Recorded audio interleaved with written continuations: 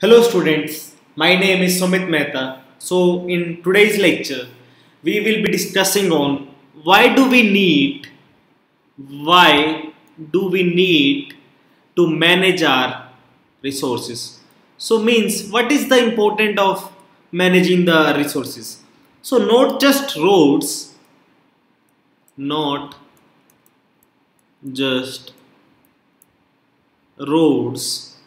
and buildings, but all the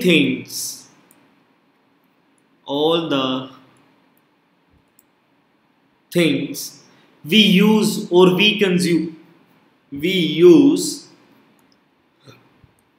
or consume, that is food, clothes, books, toys, furniture, tools, and vehicles are obtained from resources on this earth, from resources on this earth. Okay, the only thing that we get from outside is the energy which we receive from the sun. So even this energy is processed by living organisms and various physical and chemical processes on the earth before we make use of it. Okay, so why do we need to care our resources carefully? Because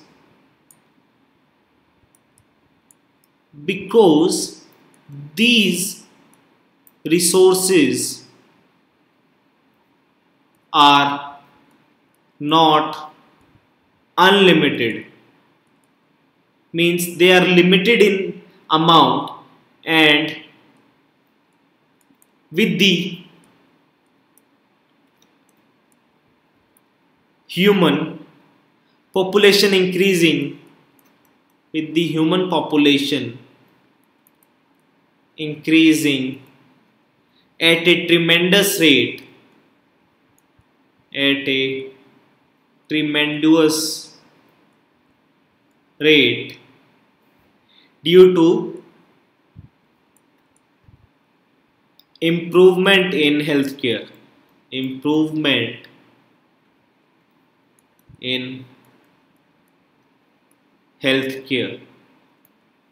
Okay, the demand for all resources, the demand for all resources is increasing at the exponential rate, is increasing at an exponential rate.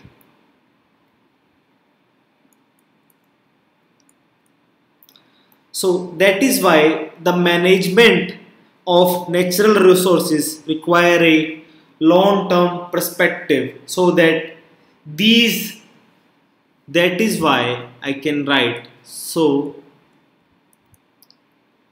that is why management of all resources, you can say that only natural resources, okay, requires a long-term perspective,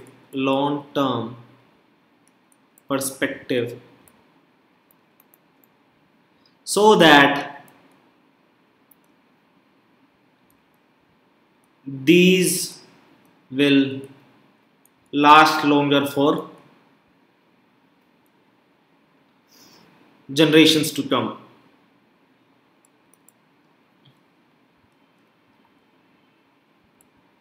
So students, you might have seen some advertisement by some private agencies or some government agencies that you should save petrol. Okay, whenever you are at the red light, switch off your car. Okay, so that is why you can save the petrol. And there are nowadays various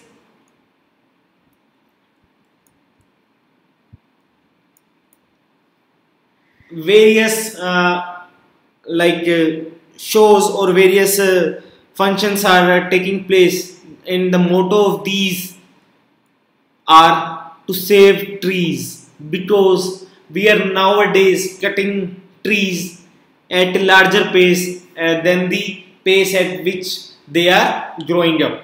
Okay, so we should save our trees also, because they are also our natural resources. Okay, so we should use the natural resources in let's say, you can say that a limited manner, or you can say in means they can be used for next generations. Okay, so we can use for taking the long term perspective in mind. Okay, so adequate uses of resources should be there. So students, I hope now you are pretty clear about why we need to manage our resources. Okay, and if you have still any doubt or any question based on this lecture, then please do comment in the comment sections. In the next lecture we will discuss about forest and wildlife. Okay,